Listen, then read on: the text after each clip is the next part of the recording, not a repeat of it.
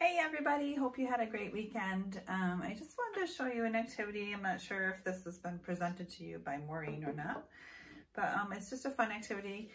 I use either large cups like this, but use plastic cups. I've used just plastic solo cups or small kids cups. And I want you to set up some cups into a tower for your child and have them try to knock them down off their tray. If they're sitting in the wheelchair at their tray or sitting at the table, have them try to knock those down. It just 1, 2, 3, crash, crash. And you can set them up in different patterns, in different ways. You can set them up like a rainbow around the table, like this, or around the tray. And try to have those knock them down that way as well.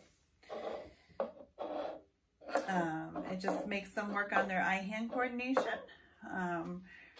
working on both sides of the body, left and right, okay? And if you can, try to encourage using one hand, and then set it back up and have them use the other hand, okay? Either way, whatever hand they use, however you knock them down, however you build it is great.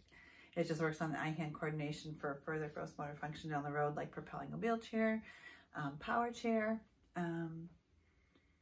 helping with their switches, using a device, those types of things. All right, thank you so much. Have fun with that game. Take care. Bye.